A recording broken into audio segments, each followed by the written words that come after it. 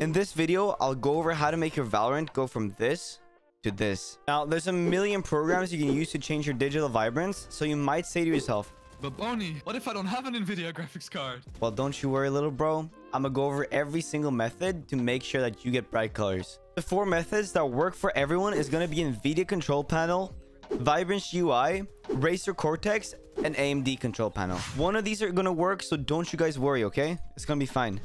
Now, big question. Should you even use digital vibrance? Does it help at all? Well, this depends on yourself. Some people distinguish more vibrant colors easier than others, while others like to be depressed and see grayscale type colors, making the vibrance something that can help your gameplay. Now, how do you change your vibrance? Well, for Nvidia users, go to your desktop, then right-click your desktop, show more options, and go to Nvidia Control Panel.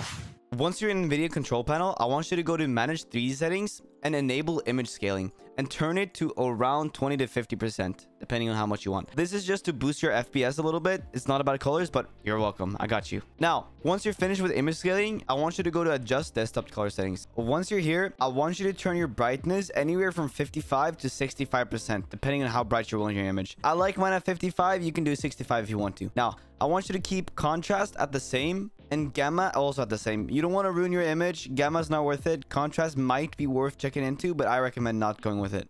Then for the good stuff, for digital vibrance, I found that 88% is the magical number. This is where things look very nice while not getting too crazy. So I would leave it at around 88%. As for you, keep this at 0%. Otherwise, you will mess with every single color in your screen. So it's not worth it. To get VibranceGui, go to VibranceGui.com and choose either download for desktop or download for laptop. This works for both AMD and Nvidia, so don't you worry. What's cool with VibranceGui is that instead of changing your desktop colors, this only changes your in-game colors. Now, after you've downloaded for desktop, I want you to open the zip file. Then I want you to open the application file and click run. Now, once you're in the program, I want you to click add manually, and then I want you to find your Valorant folder. Once you found your Valorant folder, click on live, shooter game, binaries, Win64, and then I want you to scroll until you find Valorant Win64 shipping. Now, click that, and once it's in your VibranceGui, I want you to double click it and choose in-game vibrance level at around 88%. It's kind of similar to Nvidia Control Panel. Once you've done that, it should be vibrant in game. I would also recommend turning on auto start VibranceGui because then you don't have to reopen it every time you start your PC. But some of you may also ask, is it bannable? Or a friend of mine got banned for a year using it. Well, listen, your friend is probably brain dead and cheating because digital vibrance is not bannable. So don't spam the comments with, is it bannable? It's not, okay? Don't worry. It's fine. However, something to note, VibranceGui and Razer Cortex are third-party programs, so be a little careful with those. Riot support has said it isn't bannable, but better safe than sorry. Just use Nvidia Control Panel or AMD. Now, for Razer Cortex, I want you to go to razer.com/cortex, click download now. Once you've downloaded it, I want you to open the installer file and let it install on your PC. Once you're in Razer gaming software, I want you to click only on Razer Cortex and click install.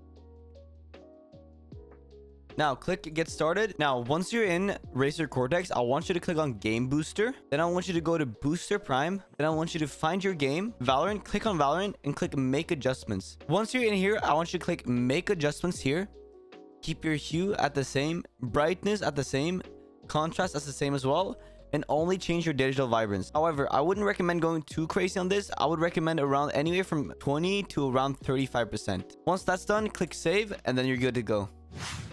Now, for you AMD users, go to AMD software, then go to the gaming tab, then go to global graphics, and then enable custom color and turn your saturation up to what you want. I like around 200% because I am crazy, but this is all up to you. Change it to however much you want to. Now, before the video ends, every monitor's panel is different, so tweak the settings so that you find something that you actually enjoy and feel comfortable hitting headshots with. Hopefully this video helped you, and if it did, make sure to subscribe or else I will find you. I am a GeoGuessr god. Okay, bye guys. Have a nice day.